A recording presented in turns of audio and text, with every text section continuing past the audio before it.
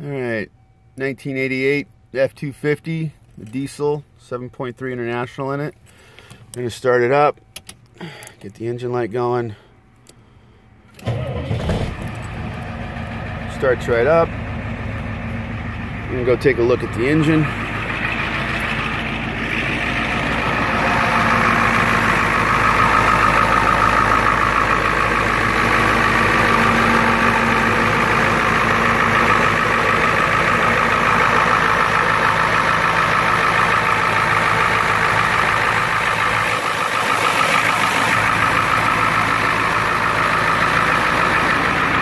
Do a little walk around.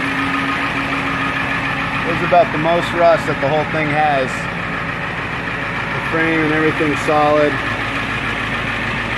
Got the shell, the lights aren't hooked up right now, but the wiring's still there. It is missing the back window. A little piece of plexiglass would fix that.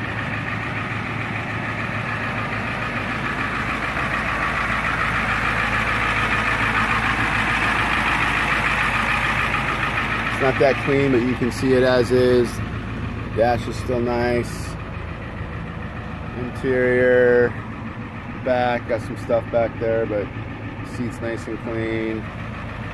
It's not too bad for how old it is. It's been a good truck. Thanks for watching.